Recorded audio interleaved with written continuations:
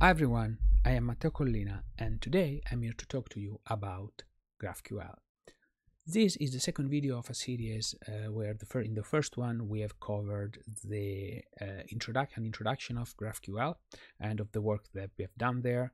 And in this second video we are going to cover the nested query problem and how now to solve the 1+N issue that you might see when developing GraphQL systems. So let's get started. Oh, before that, please remember to follow me on Twitter. I'm at Matteo Collina, so check out. I tweet about a bunch of stuff, mainly Node.js related. So hey, yeah, little bit of self-promotion. So in this video, I'm going to use Fastify for my demos. Fastify is a web framework that I built with a bunch of friends starting 3 years ago. Now it's a community that has been grown to 10 people, of maintainers that has grown to 10 people, and we are almost shipping V3. So, well, anyway, check it out. It's a lot of fun.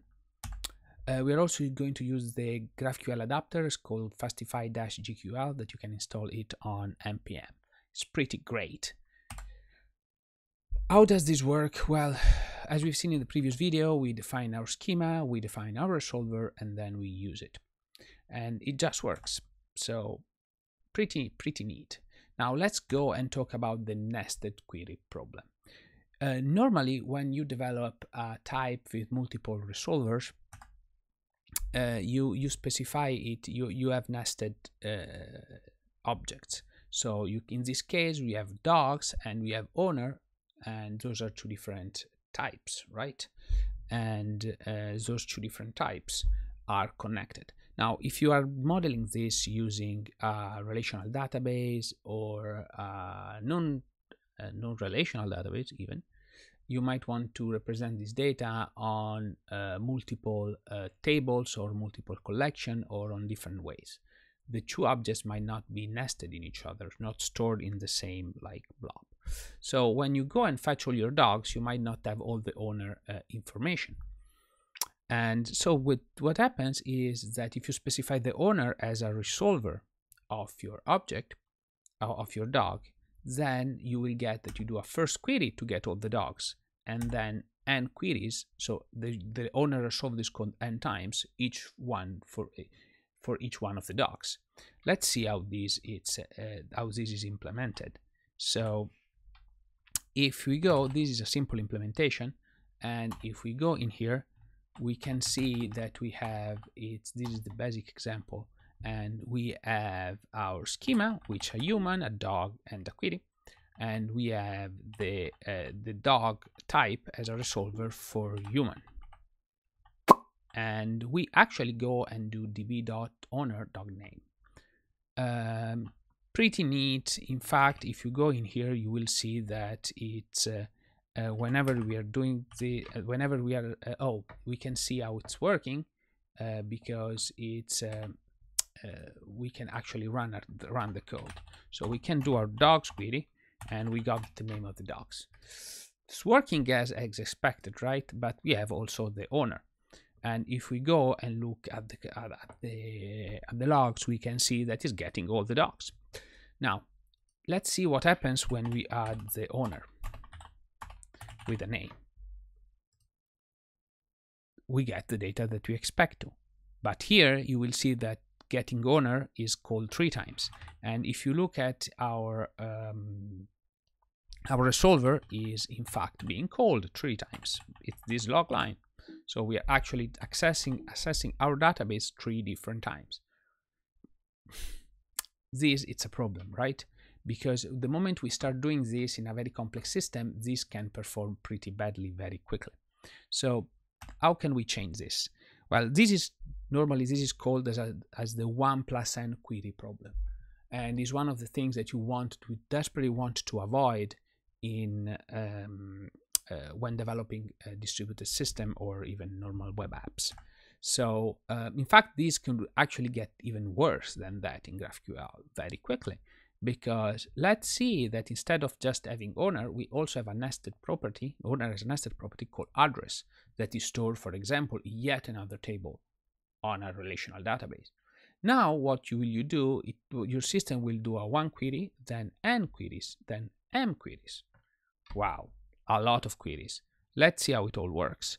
So let's go back in our code, and we can go and look at the nested example, and you see that the human type has gained an address, and we have now added another resolver for the human. This is a problem, right? You see where I'm going, because the moment when I'm starting to use this, and I need to change to nested. Now what I can do is I can type address and I can type city.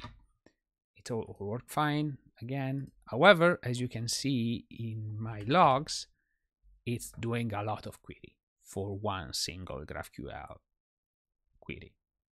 It's just the database one for the dogs, 3 times for the owner, and 3 times for the address. 7. I can count with my fingers. 7 times. Whoa.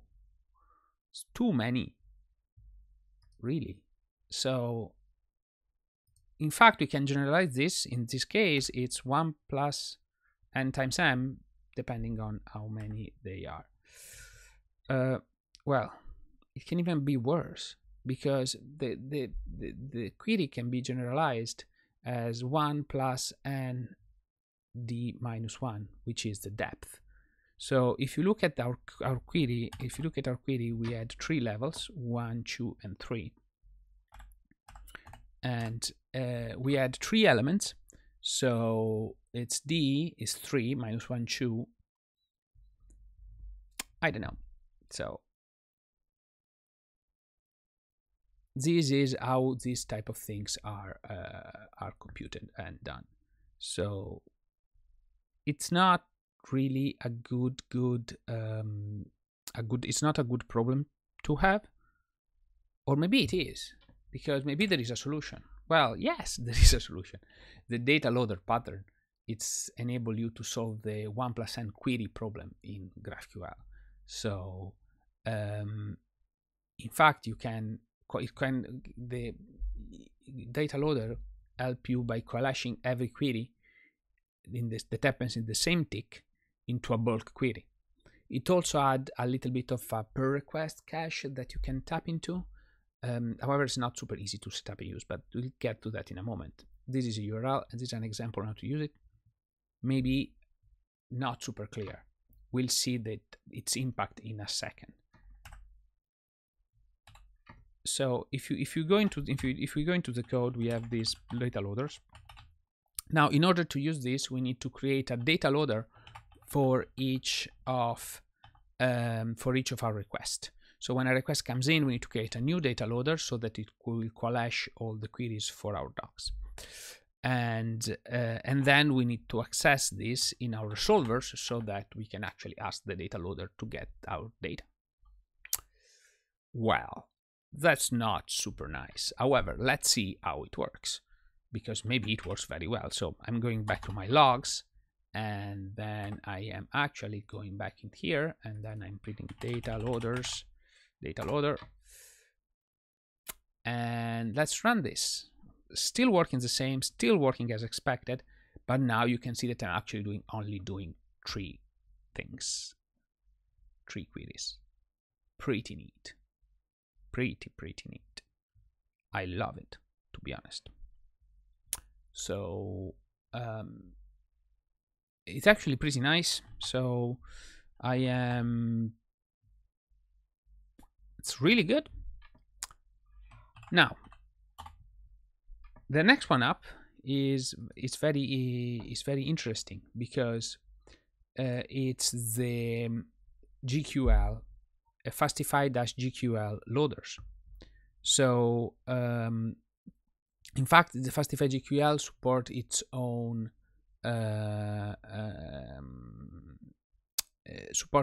implementation of the data loader and of the data loader pattern, which is not exactly based on the same thing of the data loader library from the GraphQL runtime, but it implements the same concept.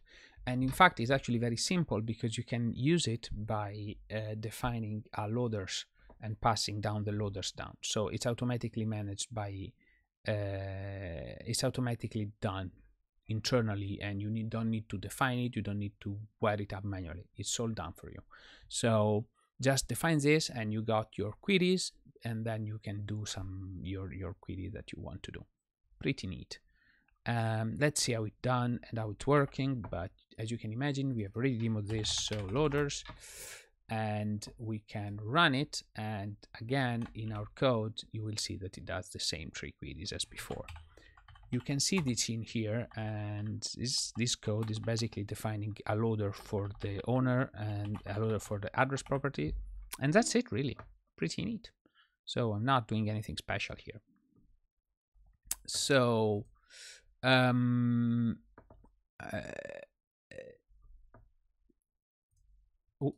I just wanted to finish this talk by telling that the nested query problem is actually very, very important in GraphQL, and it's one of those things where you need to use this pattern. You need to use the data loader pattern. You cannot avoid it. So this is the amount of complexity that you need to take into account, because if you're using this to develop a microservice system, for example, you need to make sure that when you are joining up 2 microservices, 2 types of data together, you are actually able to do bulk queries from the database to actually load an array of data at the same time. Otherwise, if you need to eat that data and load that data manually, it's going to be really, really problematic and slow. So take that into account. I just wanted to finish by saying thank you for your time. Please follow me on Twitter at Matteo Collina. You can also reach out to me via email, ask me any question you want. Finally, I work for a company called Nearform. We are a professional services company. We are based in Ireland, and we can help you with any of your JavaScript problems, and both on the server side, on the node side. We can also do a bunch of other stuff that are very interesting. So please check us out at nearform.com, and thank you all, and see you next time. Bye.